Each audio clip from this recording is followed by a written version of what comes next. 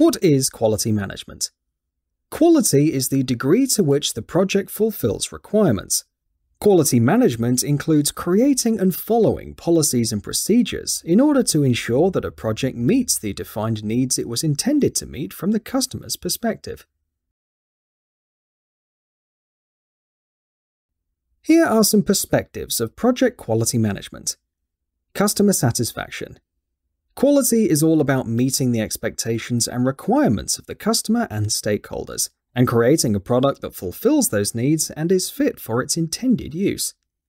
Prevention. Quality is achieved by planning, designing, and building it into a product or process from the inception. Management responsibility. The project team must ensure the success of quality efforts, and the organizational management must provide the financial resources needed for quality efforts to succeed. Continuous improvement. Quality and process improvement relies on the ongoing plan, do, check, and act cycle. Understanding quality and grade. Quality. Quality is the degree to which the characteristics of a product meet the demands or expectations of the project. In other words, quality is conformance to the requirements, including the product and customer's requirements. Grade. Grade is a category or rank assigned to products or services having the same functional use but different technical characteristics.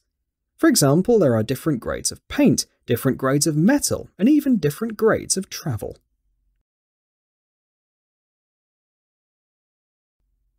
Difference between quality and grade. Low quality does not equal to low grade. Low quality is usually not acceptable, but on the other hand, low grade is never a problem and it is acceptable. A product or service, regardless of its grade, must be of high quality. AIMS is a globally recognized and an accredited institution. We offer certifications, diploma, MBA, and PhD programs in project management through an online and self-paced learning system. For registration and details, please visit www.aims.education. Understanding accuracy and precision. Accuracy. It represents how close a measured value is to the actual or true value. Accuracy is the measure of exactness. And precision. It represents how close the measured values are to each other. Precision is an assessment of correctness.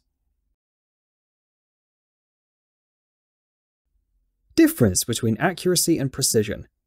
Measured values may or may not be near the actual or true value, but if the scatter is lesser, the measurements are said to have a high precision. When measurements are close to the target value, they are accurate. Scatter does not have any significant role here. Processes and activities. In order to satisfy the project needs, the processes and activities of project quality management determine quality policies, objectives, and responsibilities. There are three core project quality management processes: plan quality management, perform quality assurance, and control quality.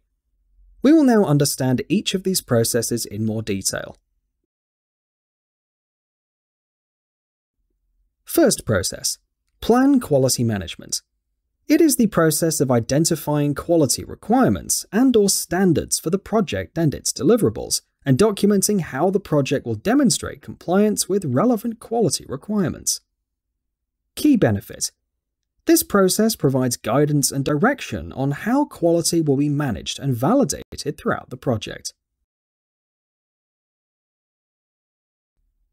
Inputs for plan quality management. The inputs to create the plan quality management are scope baseline, stakeholder register, requirements documentation, risk register, enterprise environmental factors, and organizational process assets. Tools and techniques for plan quality management. Tools and techniques to create the plan quality management are cost-benefit analysis, cost of quality, 7 basic quality tools, benchmarking, the design of experiments, statistical sampling, and additional quality tools.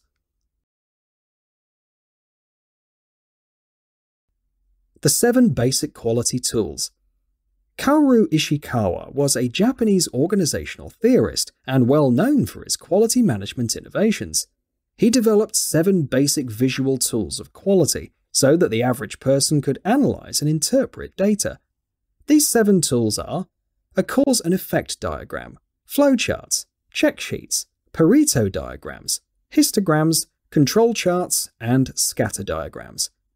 These tools are used worldwide by companies, managers of all levels, and employees.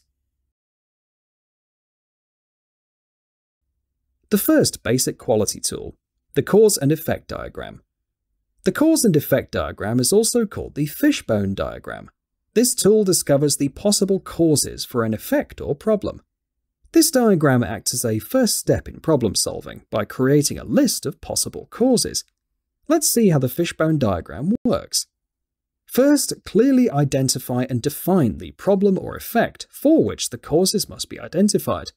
Place the problem or effect at the right or the head of the diagram. Then identify all the broad areas of the problem. Then write the possible causes in each of the broad areas. Each cause that has been identified should now look for more causes. Now, view the diagram and evaluate the main causes. And finally, set goals and take action on the main causes. Second basic quality tool, flowchart. It is a graphical representation of a process, and it shows the relationships among process steps. It can help a project to identify the points where quality problems might occur and may cause failures. Preventive or corrective measures can be taken to avoid problems. The third basic quality tool, check sheet. A check sheet is a structured form that's prepared to collect and analyze data, which leads us to organize facts about a potential quality problem. It's more useful when repeated data is collected from the same person or effect. For example, a check sheet is used to collect data about the frequencies or consequences of defects. The fourth basic quality tool, Pareto charts. These are used to identify and prioritize problems to be solved. They are actually histograms, aided by the 80-20 rule introduced by Vilfredo Pareto.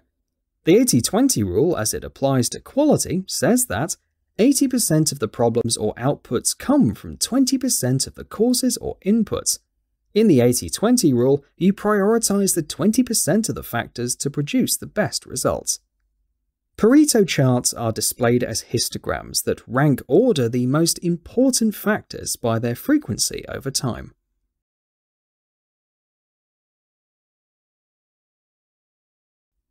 The fifth basic quality tool, histograms. They are a special form of bar chart and are used to describe the central tendency, dispersion, and shape of a statistical distribution. Unlike the control chart, the histogram does not consider the influence of time on the variation that exists within a distribution. The sixth basic quality tool, control chart. A graphical display of the results over time of a process is used to assess whether the process is in control or it is out of control. A control chart always has the following: a central line for the average, an upper line for the upper control limit, and a lower line for the lower control limit. These lines are determined from the historical data. In this chart, you may observe that the central line is surrounded by 2 more lines, and they are known as the upper specification limit and the lower specification limit. The upper and lower specification limits are provided in the contract, and one cannot cross them. The upper and lower control limits are determined by the project manager. By comparing current data to these limits, you can draw conclusions about whether the process variation is consistent or is unpredictable. If 99.73% of all the points fall between the upper and lower control limits, the project is considered as under control. The rule of 7. If 7 or more consecutive data points fall on one side of the mean, then an investigation must be initiated to find out the reason for it, even if these points fall within the control limits. This is known as the rule of 7.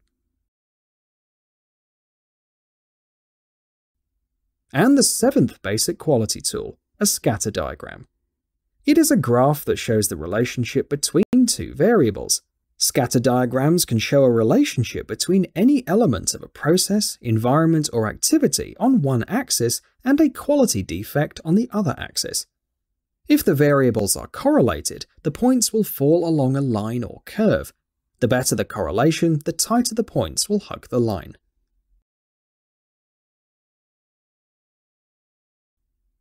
Outputs of plan quality management. Outputs to create the plan quality management are quality management plan, quality metrics, quality checklists, process improvement plan, and project document updates. Second process, perform quality assurance. Quality assurance is sandwiched between plan quality management and control quality. This is how it is done. First, you plan the quality processes, policies, techniques, methods, and metrics.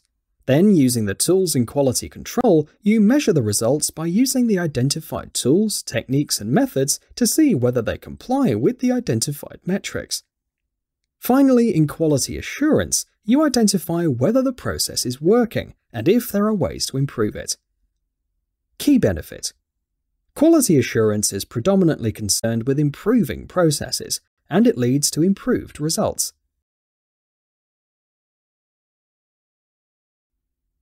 Inputs for perform quality assurance. Inputs for the perform quality assurance process come from plan quality management and the control quality processes.